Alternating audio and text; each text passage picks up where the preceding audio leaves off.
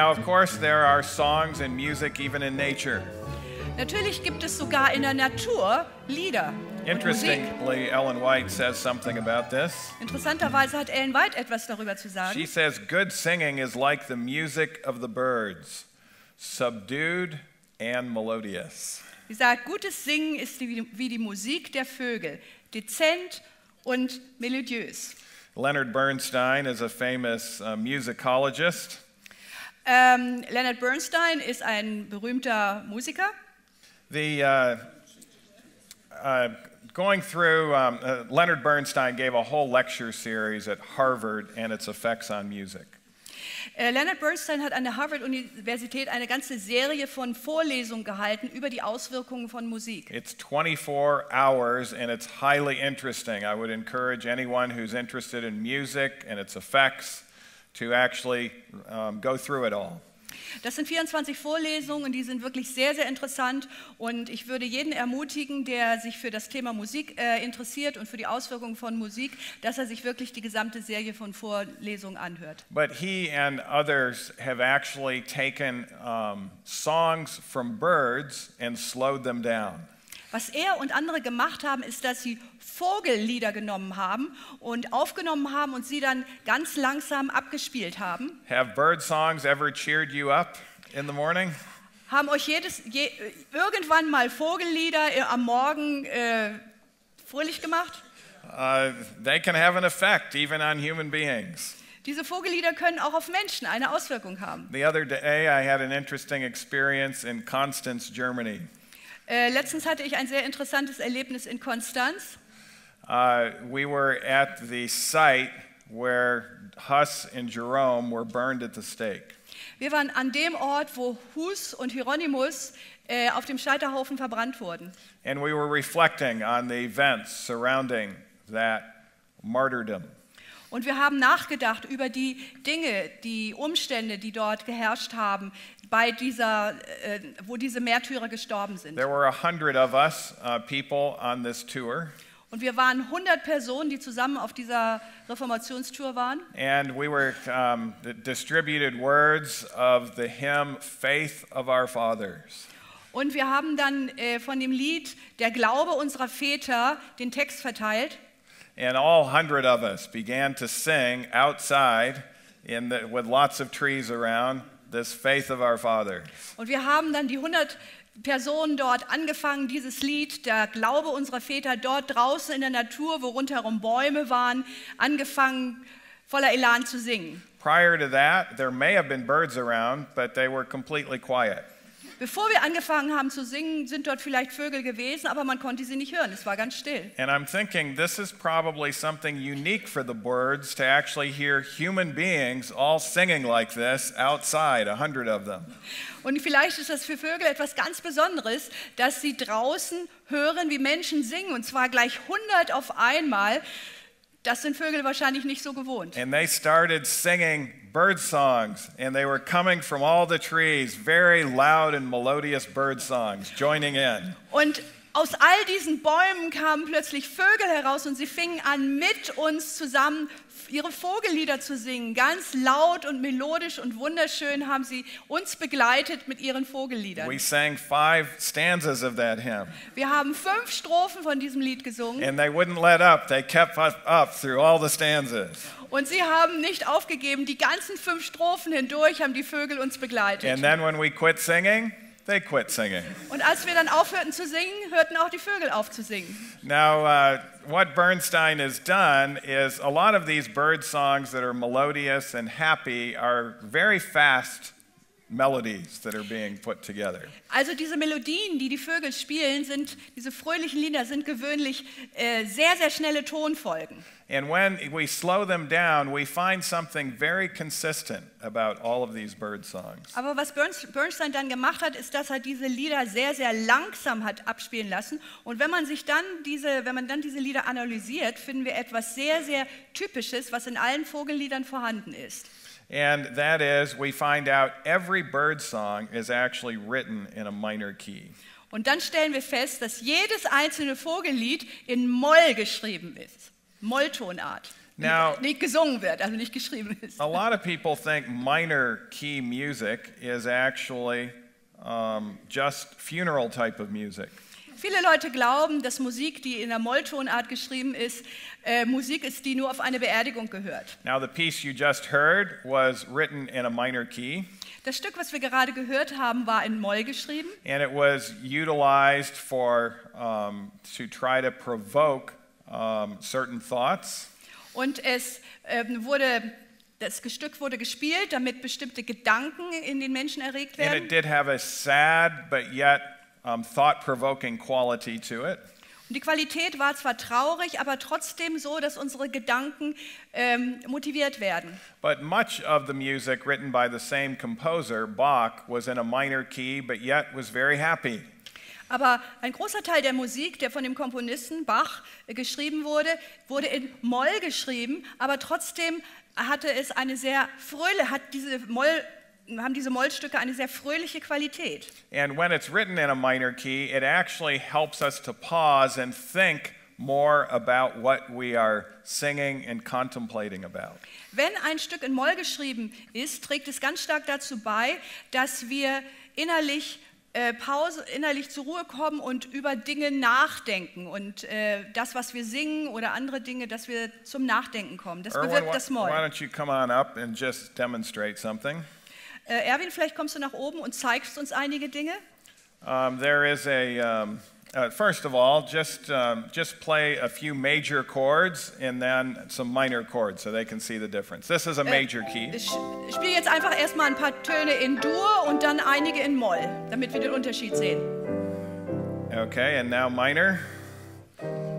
That's Moll.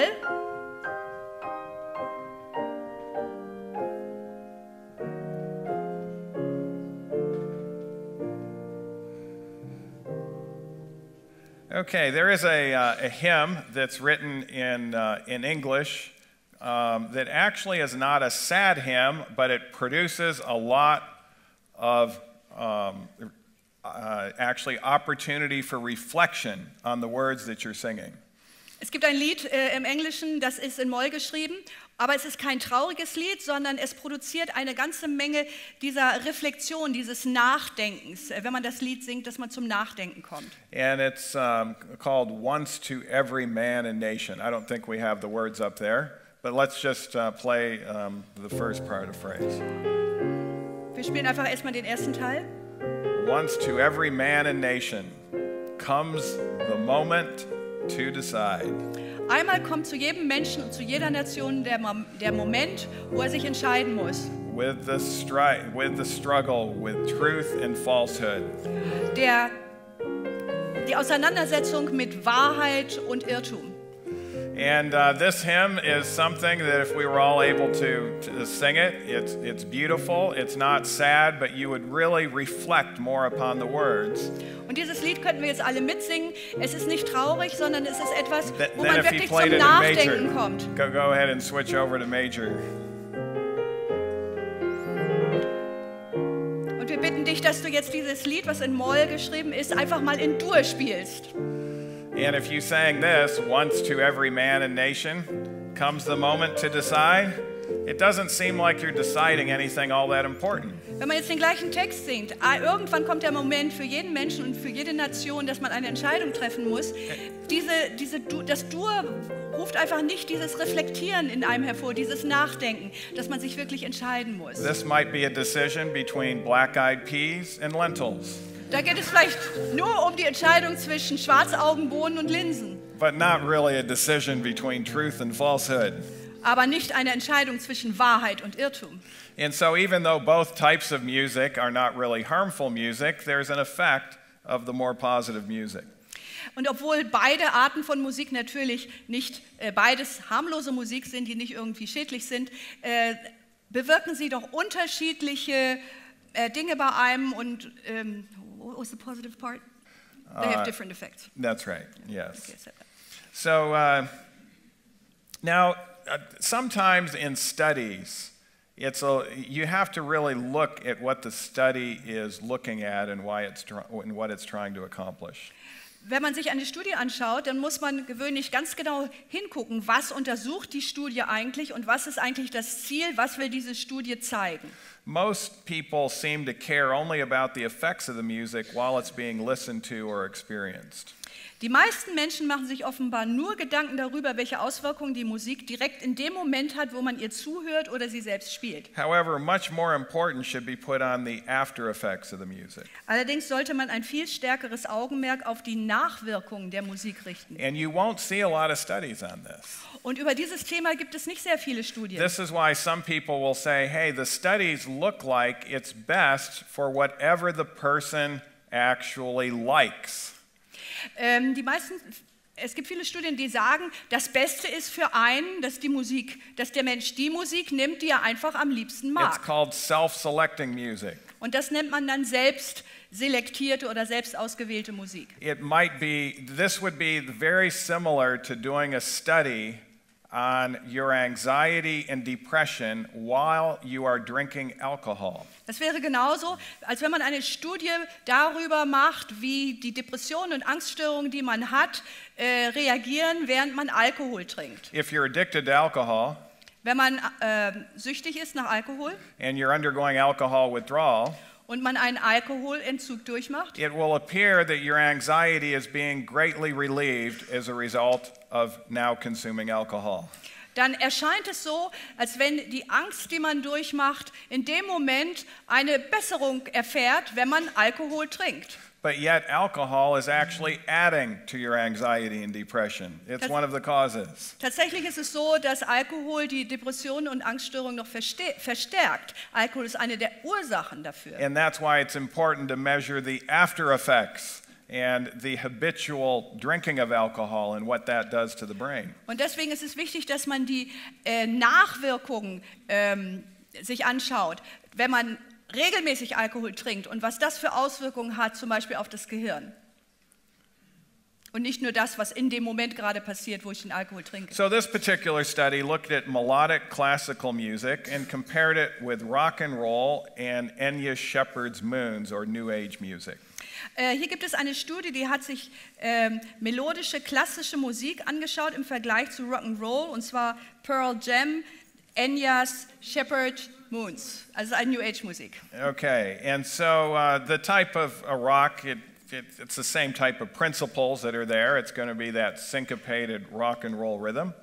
Und es sind die gleichen Prinzipien, die dahinter stehen wie bei der Rockmusik. Es sind eben diese synkopierten, diese Offbeats, die typisch sind für diese Musik. Syncopated rock and roll rhythm.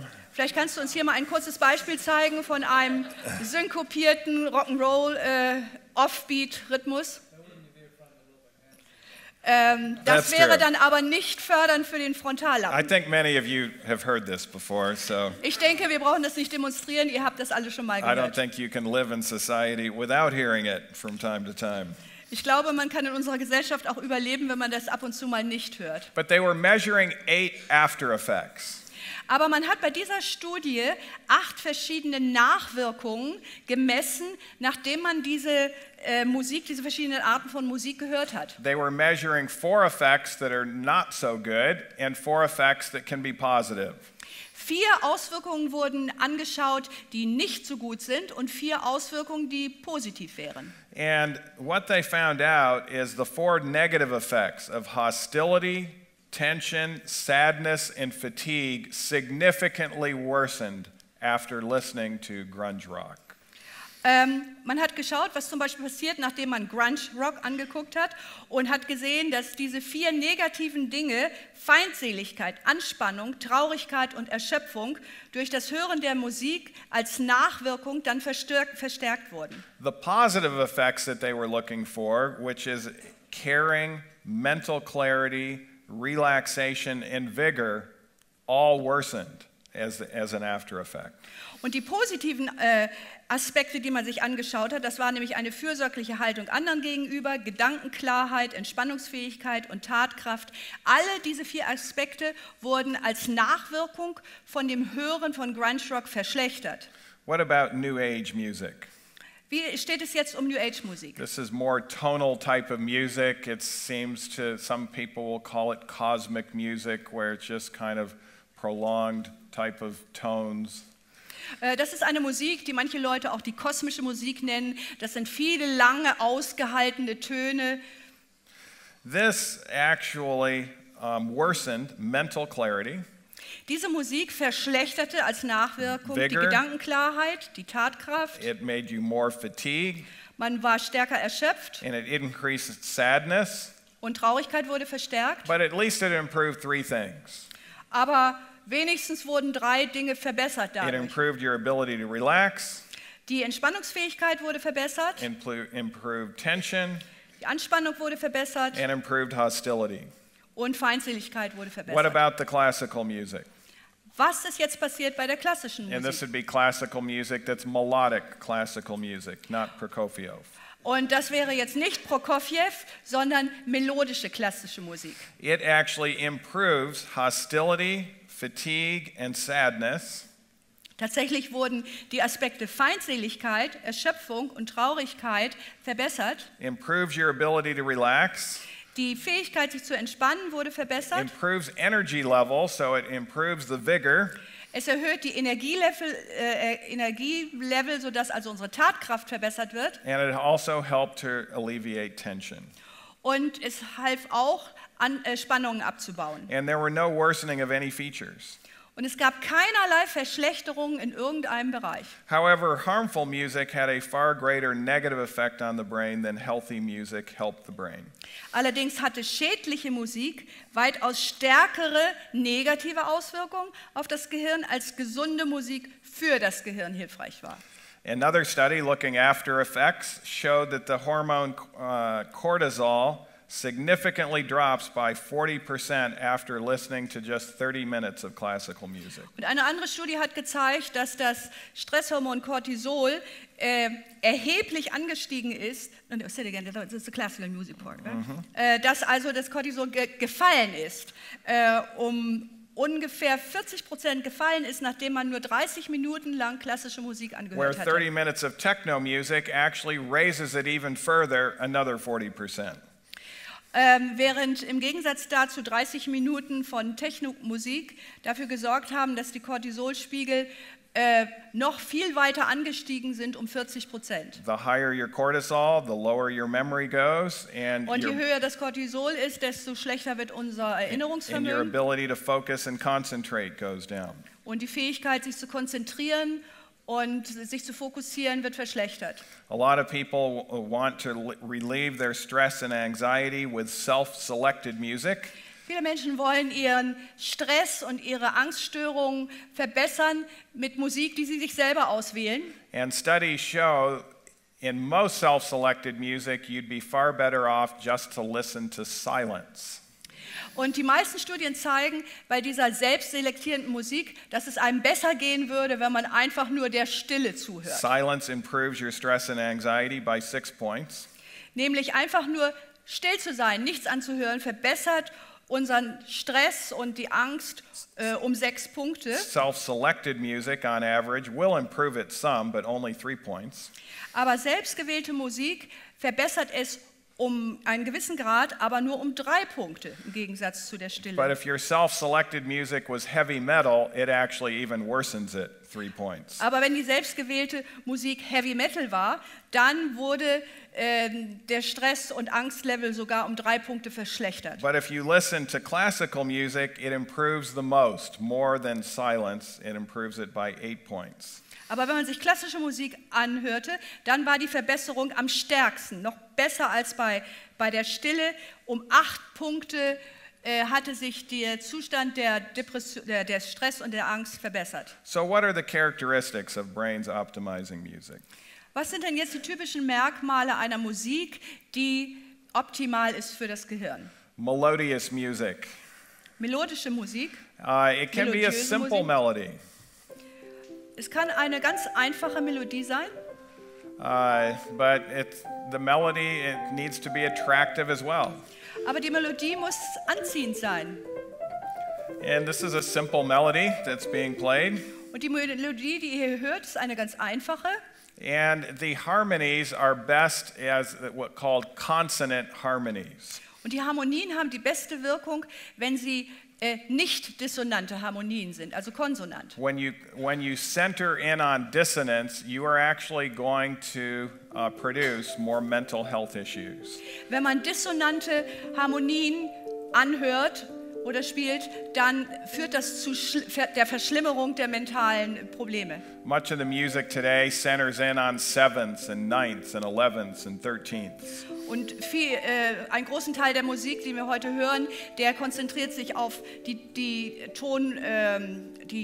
siebte Stelle in der Tonleiter und die 9. Stelle und die 11. Stelle und die 13. Stelle, also Septimen, Nonen und so weiter. And what he's playing now is consonant harmonies. Also was er jetzt gerade spielt, sind nicht dissonante, also konsonante Harmonien. But why don't you demonstrate what a seventh, a ninth, an 11th and a 13th is. Aber vielleicht kannst du jetzt mal einige dissonante Harmonien spielen, also die 7., die 9., die 11., die 13. Stelle in der Tonfolge, in der Tonleiter, Septim. Okay, so that's those are that's probably a 13th there, isn't it? Das ist wahrscheinlich die 13. War das die 13.? Yes, and this is where you kind of combine a major and a minor. It produces a big question mark for the brain. Und was da im Grunde genommen passiert, ist, dass man Dur und Moll miteinander verbindet, also große Terzen und kleine Terzen, und dass das im Gehirn sozusagen ein großes Fragezeichen hervorruft. Much of the modern religious music actually incorporates and centers in on these dissonant harmonies. Ein großer Teil der modernen sogenannten religiösen Musik konzentriert sich ganz stark auf diese dissonanten Harmonien, die Septimen und Nonen und die 13. Stelle und so weiter. And when you're singing about the love of God with that big question mark, it makes it seem a lot more mystical and makes the brain think, this isn't really true. Und wenn man über die Liebe Gottes mit solchen dissonanten Harmonien singt, dann erzeugt das eben in einem dieses Fragezeichen, und das macht das Ganze irgendwie mystisch, und man stellt sich die Frage, ja, ist es denn überhaupt so, liebt Gott uns wirklich? Now you can utilize some of these harmonies to transition from one phrase to another, and that's fine. Es ist überhaupt kein Problem, wenn man einige dieser Harmonien sparsam einsetzt, um einen Übergang zu schaffen von einem Bereich der Musik zum anderen. Many of the musicians, however, get bored with just consonant harmonies. Aber für einige Musiker ist es einfach zu langweilig, wenn sie nur nicht dissonante, konsonante Harmonien haben. So musicians in general have a tendency to gravitate to these types of harmonies that are actually interesting to them but unhealthy. Und ein großer Teil der Musiker neigt deswegen dazu, diese dissonanten Harmonien zu benutzen, die für sie einfach interessant wirken, die aber fürs Gehirn nicht gesund sind. Sie sahen einen Ausschnitt aus der 13-teiligen Vortragsserie Emotionale Intelligenz. Die gesamte Vortragsreihe mit Dr. Nedley ist nur auf DVD erhältlich. Die DVD können Sie zum Preis von 42 € erwerben. Bestellen Sie im Onlineshop auf www.vision-medien.org oder unter der eingeblendeten Hotline-Nummer.